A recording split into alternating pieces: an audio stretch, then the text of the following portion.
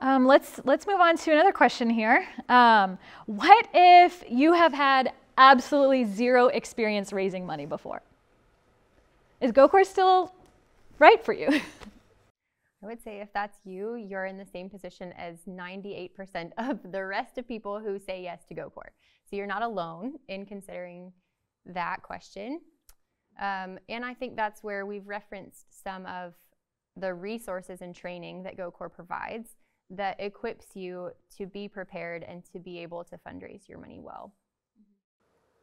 Yeah, and I would say like it's not a red flag or like a mark against you on your like application or as you're talking with a coach. If you haven't support raised, I think I get that question a lot. Like, is this a negative in my boxes? No, like we love that. We love again that we can come alongside you in the process and in that journey, whether you've support raised for 5 short-term trips or you've never support raised for a trip at all. I think that the way the GoCorps model is set up for both people, like both groups of people, whether you've done it before or not, and both sets of people can come in and be really successful. So I would say no, like this is okay. That's a good thing. We want to come alongside you in that journey. Yeah, your 2 starting questions should be, do I love the Lord? Do I know another human being? And can I have a conversation with that human being? Yeah. So if you can, we can help you with everything else.